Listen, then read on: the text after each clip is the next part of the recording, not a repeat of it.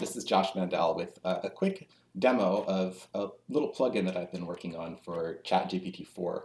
This is designed as kind of the simplest possible thing that might help ChatGPT to write better FHIR resources when it's representing clinical data.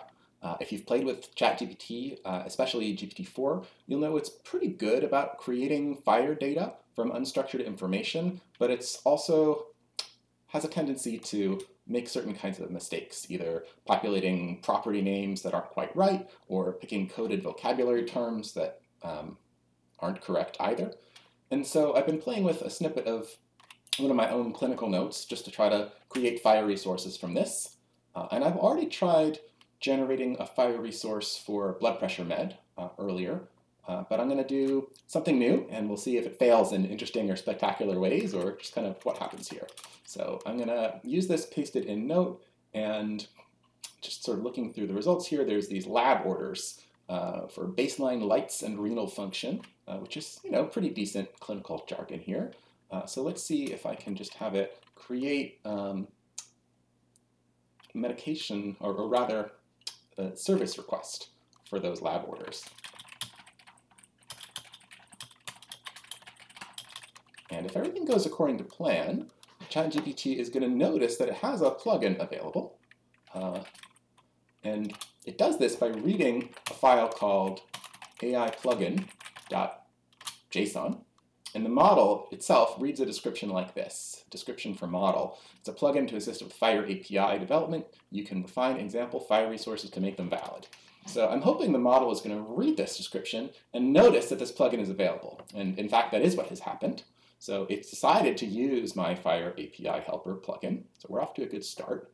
And what it's going to send into the plugin is a description of what it's trying to do with FHIR, which is a lab order for a basic metabolic panel to check baseline lights and renal functions. Okay. And it's also going to send a draft resource. And it has correctly chosen to use a service request here. And it's chosen this LOINC code for a basic metabolic panel. Let's just do a quick spot check here.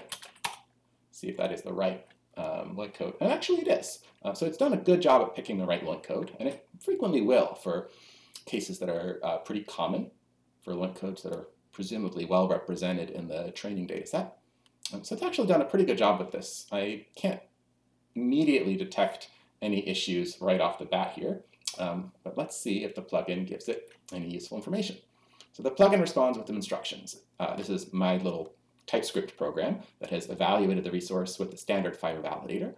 And it responds and says, take a look at my output, incorporate any vocabulary items into your codings as needed, and fix any validation errors.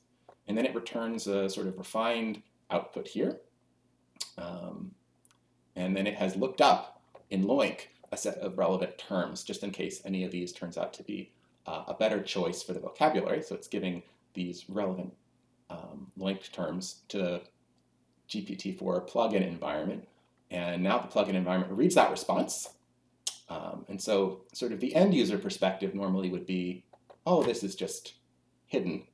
And the model calls that plugin, uses the output, and then says, here's the FHIR representation of a lab order for a basic metabolic panel for Joshua.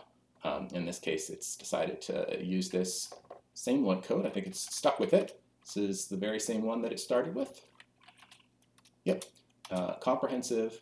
But if you look at what happened, initially when it created this order, it called it basic metabolic panel, because that was sort of its clinical intent. My plugin actually stripped away this code, searched for LOINC codes using this display, and then returned the list of them here.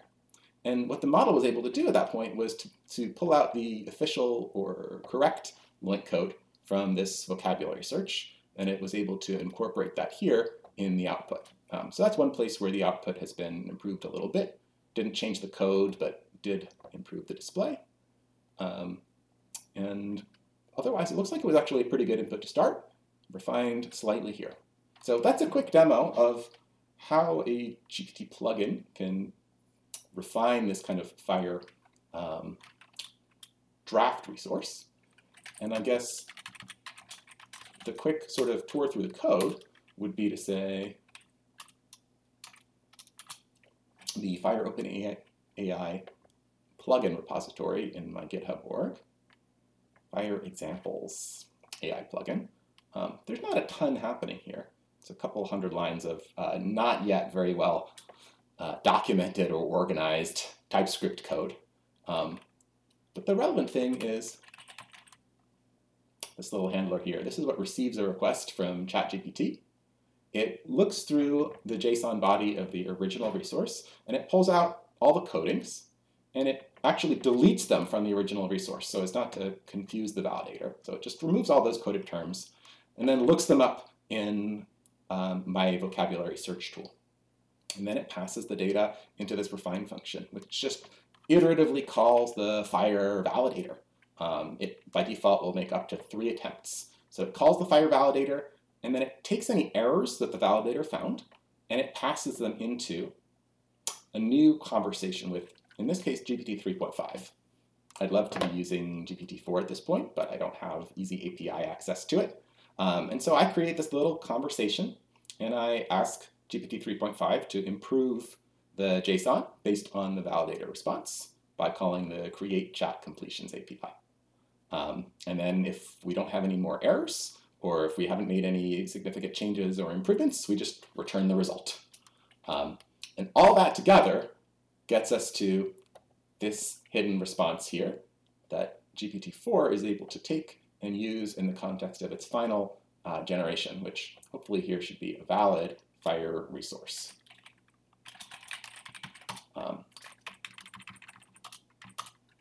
think there's a publicly hosted version of the FHIR validator. Yeah, this is where it lives. I haven't used this recently, but in theory, I could just sort of paste this in. And of course, you would not want to do this with real PHI, but I'm personally comfortable enough sharing my information in this context. Not a choice that most people would necessarily want to make. And in this case, I seem to have gotten some validation results, 0. I think that means maybe there's no problems, or maybe it means it's not working. It's not actually a super helpful output here, but maybe we'll do a follow-up session there. But I think in this case, what it means is there were no fatal errors, no errors, no warnings, and no information. So that's a quick tour. I'm pretty excited to be able to stitch these parts together, but really all the interesting stuff is happening in the model. If you can just give it the right augmented data set with which to generate a response, it can stitch those pieces together. It does a pretty good job even without any information, and then with this information in context, it really is able to tie things up. So that's it for now. See you next time.